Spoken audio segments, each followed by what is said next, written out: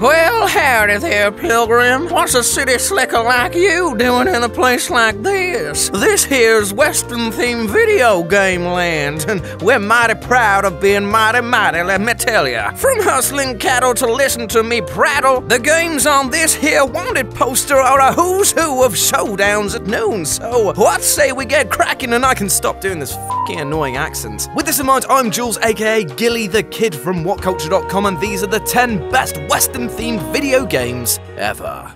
Number 10. Wild Guns. Wild Guns is a beautiful slice of arcade silliness, allowing you and a friend, or up to 3 other friends if you get the Reloaded edition for PC and PS4, to engage in frantic shootouts with all manner of enemies in a cyber-western world. There's never a dull moment as you dive, swat, lasso, and blart more hot fire than my latest rap album Liquid Shits and All the Hits Volume 2. Also a highlight are the comical and often massive bosses at the end of each stage, which will push you to your limits. This is not an easy game by any stretch, so if you want to survive, you're going to have finger speed at quick draw levels. Number 9. Gun.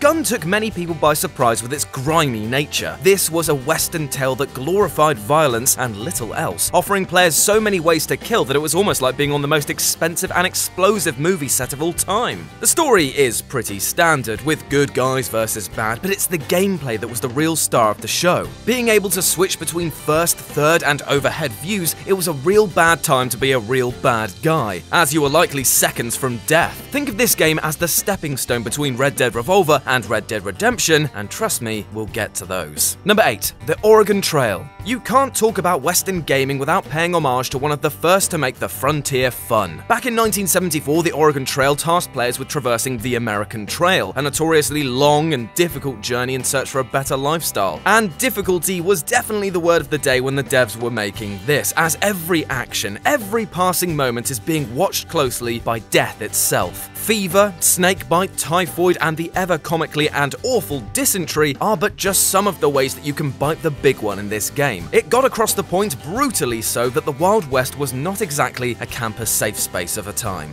Number 7. Wild Arms. Releasing in the same year as Final Fantasy VII, Wild Arms did so much right, but unfortunately failed to get the mainstream love it rightly deserves. From its charmingly Wild West-styled world to its brilliant combat system that saw you move from a 2D space to a 3D fighting arena, Wild Arms was a joy to play from start to finish. As you traverse the world of Phil Gaia, you control a team of dream chasers, a ragtag group that, in a familiar trope, start out wanting to hunt down a buck or two but soon get embroiled in a large-scale predicament. Yet it's what Wild Arms builds on this stock story that makes it so enduring. This is worth your time. Number 6. Sunset Riders. Co-op experiences don't get much better than Sunset Riders. It's a run and gun in the sun with a ton of fun baked in a bun. It's super colourful and packed to the 10-gallon with 11 gallons of action. And it's this action which, like my overbearing presence in these videos, never lets up. And you'll find yourself falling into a zen-like state of twitch reaction, bullet slinging and dynamite chucking. Plus, that kick-ass dodge slide you can do is a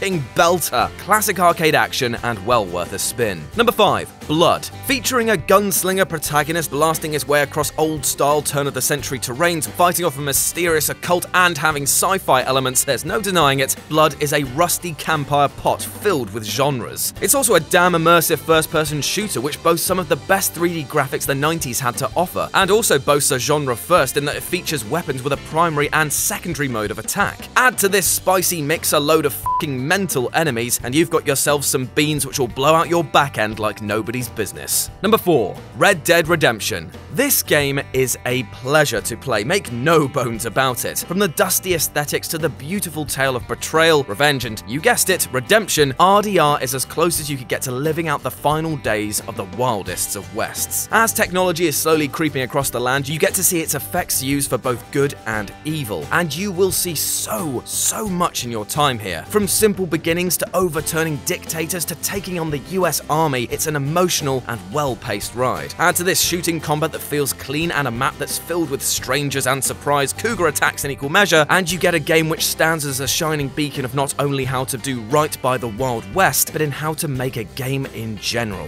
Top stuff. Number 3. Desperados Wanted Dead or Alive. Back in the 90s, the real-time strategy genre was king. Age of Empires, Command & Conquer, Dungeon Keeper, StarCraft. Oh boy, just saying those names is giving me RTS RSI. And amongst them all was the spiritual successor to Commandos, desperados wanted dead or alive. You led your ragtag bunch of Western stereotypes through a deadly world where actions needed to be considered before charging in. It led to tense Mexican standoff moments as you desperately scrambled out of enemies' firing lines only to return with an ambush and clear out the whole town. It's exciting and beautiful in equal measure. Number 2. Fallout New Vegas. New Vegas wears its rootin'-tootin' nuclear-polluting colors proudly, plonking your shot-in-the-face ass right into the sprawling Mojave wasteland and then filling your yellow belly with a ton of irradiated lead. To put it bluntly, it's a f***ing amazing game with an incredible amount of depth and love put into it. In fact, it's my personal favorite in the series thanks, in part, to its Wild West vibes. There's a real sense of bleakness that comes from looking across an arid and dry expanse that lends itself well to the idea of the frontier founders of times gone by. Although saying that, they probably had less f***ing cazadors to deal with. F***